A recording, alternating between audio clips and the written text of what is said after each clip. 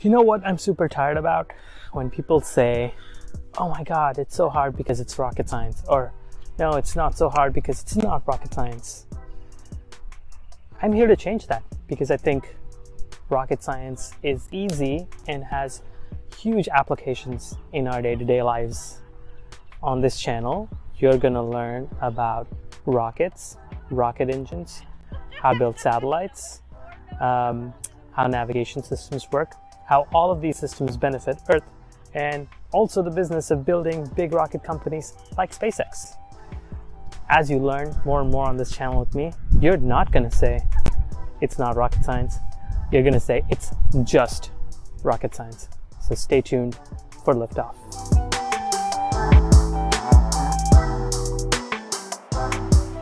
So on this first episode, we're gonna talk about 2 rocket startups coming out of Germany.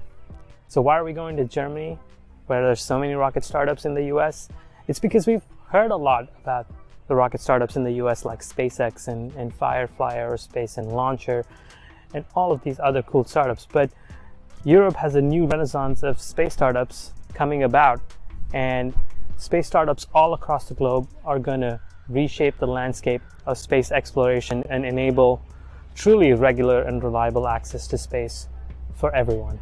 So the business of launching rockets is pretty hot all across the world right now, and we're going to focus on these 2 launch startups coming out of Germany. They're Isar Aerospace and Rocket Factory Augsburg. Isar Aerospace was founded in 2018 by former students from the Technical University of Munich, or München. They boast of significant venture capital funding from big giants like Airbus Ventures, Porsche, and Early Bird Ventures. They actually recently announced a big seed round at TechCrunch Ventures for $91 million, when their total valuation is now up to $200 million. I'm confident that that's going to get them through to their first launch at the end of 2022. Similar to the SpaceX Falcon 9, the workhorse rocket of Isar Aerospace is the 2-stage to orbit Spectrum launch vehicle.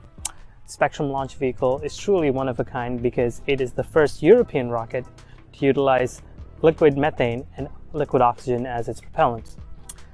The thing about methane is it's a very clean burning propellant, and it offers a clean combustion process which enables future reuse opportunities for the Spectrum launch vehicle if they so choose to decide.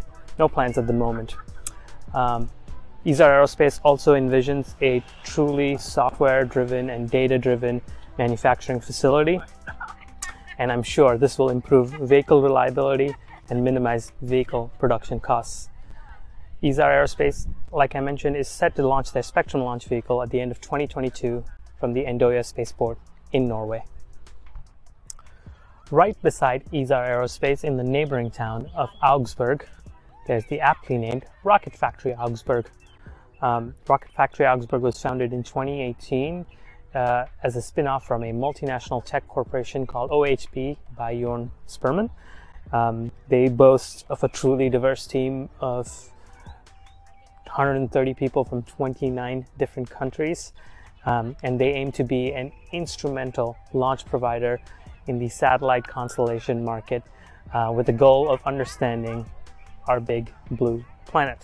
So far, the company has demonstrated significant technological prowess with multiple tests of their staged combustion cycle rocket engine, which is a historically complex design to achieve success on, let alone numerous times.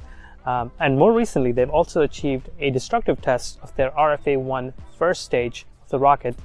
And this destructive test simply proves that their rocket can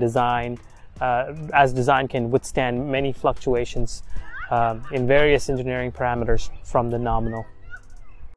The RFA-1 launcher uses 9 engines similar to the Spectrum launcher and is designed to carry 1,300 kilograms to low Earth orbit.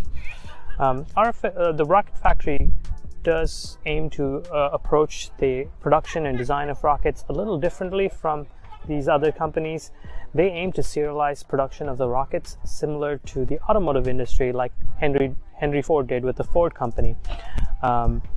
Rocket parts are usually designed and tested to rigorous levels individually, and this adds a lot of cost, but by utilizing Germany's vast heritage in the automotive industry, this RFA rocket can be easily designed around commercially inexpensive components. And I'm willing to bet a risk like that, a business decision like that is going to make all the change in the success or failure of the business. Plus, Rocket Factory is designing reusability into its first stage right from the start. And listen, it's simply, in my opinion, not a business effective solution to throw away rocket stages in 2022, especially when companies like SpaceX have demonstrated significant progress in landing many rocket stages. It's ultimately really cool to see all these companies take creative solutions, and we hope they all succeed. So Rocket Factory is set to launch at the end of 2022, similar to the Spectrum rocket from the NORWAY Spaceport in Norway. So who's going to win in this battle of domination between these two freshly created European space startups? Honestly, I hope they both win. There's plenty of space, no pun inserted, for everyone. To truly democratize space, we need plenty of launch service providers all around the world, enabling regular and reliable access.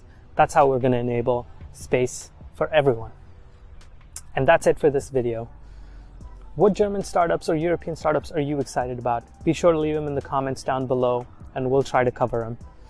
And subscribe to this channel if you want to learn more about rockets, space, and all the startups in between them. Until next time, remember, it's just rocket science.